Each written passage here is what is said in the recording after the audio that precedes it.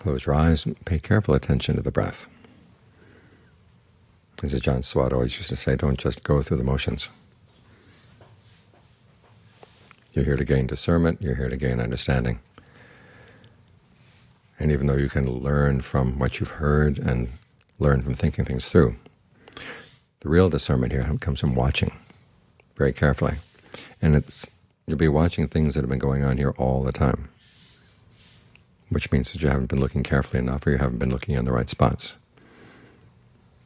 As Buddha said, you want to focus on what you're doing. This is what alertness is all about. And then intentness, the quality of citta in the basis for success, means you give it your full attention. So you notice even the slightest things that are moving around in the mind, and the slightest things in the breath. It's good to practice with the breath first, because the breath is more obvious than the mind. And then you experiment. This quality goes together with what's called vimamsa, which is analysis. And it's not just analysis, it's using your intelligence, which means using your ingenuity as well. If one way of breathing doesn't feel good, think of the opposite way. If you feel that pulling the breath in from the front of your face gets tiresome, well, think of it coming in from the back, coming down from the top. In other words, try to change things around and then judge the results of what you're getting.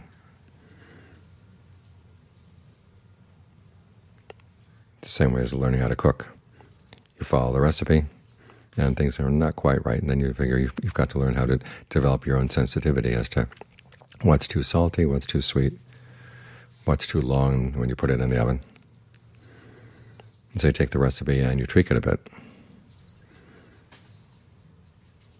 and then you find that you get what you want. In the same way with the meditation.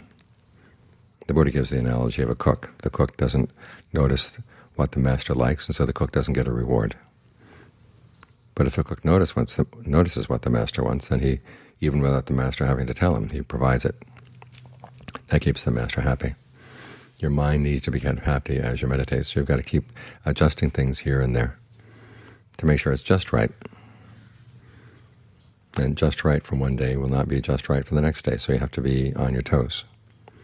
But this is how you develop discernment, is by being observant all the time. Otherwise, the things that are interesting and that happen in the mind fall in the cracks. Those little moments of blacking out when you move from one thought to another, or when you're just looking over things and not paying careful attention. So pay careful attention, because you'll see things that have always been there but will make a difference when you see them, or will continue just going on their old ways if you don't. The difference lies in the amount of intentness that you apply to being alert right now.